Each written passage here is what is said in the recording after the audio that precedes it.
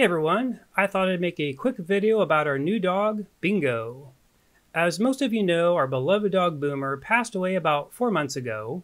We've spent the last 3 months searching the local shelters for a puppy with all the right traits and temperament to become a future therapy dog.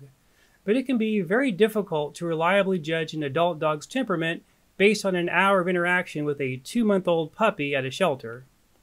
So, after a lot of research, we decided to get a short-haired collie from the wonderful couple who run Beatrice Collies.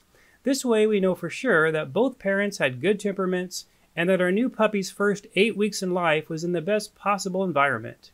Several of their previous collies have gone on to become therapy dogs, so we're hoping our darling little Bingo will be another. In our research, we learned that Lassie is what is called a rough collie. The short-haired version of the collie is called a smooth collie, so Bingo is a smooth collie. Some of Bingo's litter mates had the long hair, and some had the short hair. Our first 3 days with Bingo have gone very well. After a rainy drive home and a quick bath, he seemed to be making himself right at home. The main training plan for the first 2 weeks is house training, which so far he's done a stellar job with, despite lots of rain and cold. Next, of course, comes learning what he can and can't chew, and being content to be confined in a crate or playpen when we can't hover over him enforcing the house rules. And we do a lot of hovering.